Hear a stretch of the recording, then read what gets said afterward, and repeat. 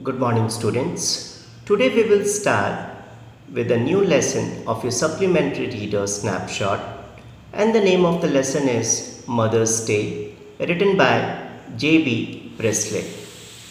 This play brings out the miserable condition of mothers in homes. A mother works from morning till night to satisfy the needs of her husband and children. She cleans, sweeps, washes, and cooks, but she gets no reward or praise for her labors. She works like a machine throughout the day, but the family members never realize that she too is a human being and needs rest. Dear children, do we really think and take care of our mothers at home? If we don't, then we all need to be chastised in some way. This is what this play is all about.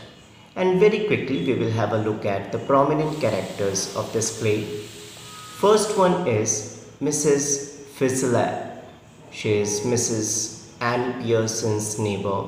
She is quite strong-willed, knows magic, and helps Mrs. Anne Pearson to reform the spoilt members of her family. Next important character is Mrs. Annie Pearson. She is a pleasant but nervous type of woman whose excessive love and care has spoilt her two children and husband. Doris Pearson. She is Mrs. Anne Pearson's daughter, aged around 20 years. She fails to understand her mother's struggle and doesn't help her in household work. Cyril Pearson. He is Mrs. Anne Pearson's son, who is equally demanding and never sympathizes with his mother. Last but not the least, we have Mr. George Pearson. He is Mrs. Anne Pearson's proud husband, who is not as respected in society as expected. He dominates his wife, but he is ridiculed in the club where he is a member. Dear students, for your convenience, I have subdivided the entire lesson, and the first one is Introduction of Mrs. Anne Pearson and Mrs. Fitzgerald.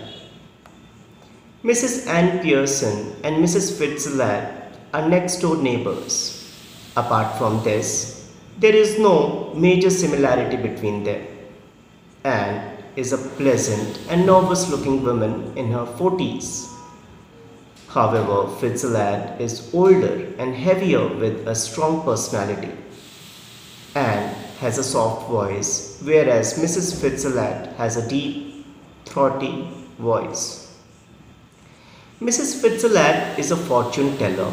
She has learned this art from the East. She is reading Anne's fortune.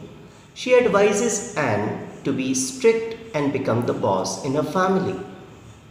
Actually, Annie is not treated well by her family members.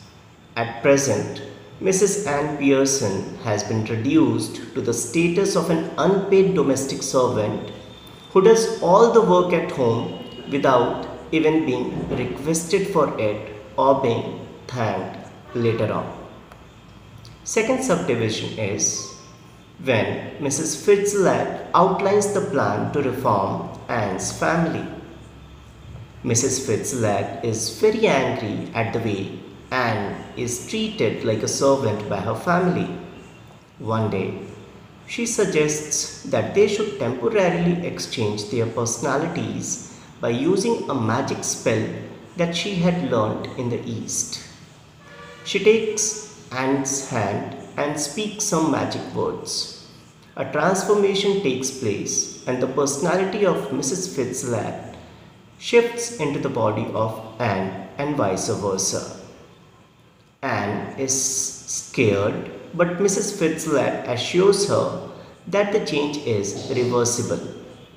Mrs. Fitzgerald, now in the body of Anne, stays at Anne's house and sends Annie in Mrs. Fitzlet's body to her house where she can relax.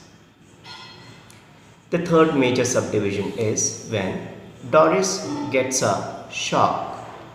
Doris, the daughter of Mrs. Ann Pearson, a beautiful girl aged 20, enters the house.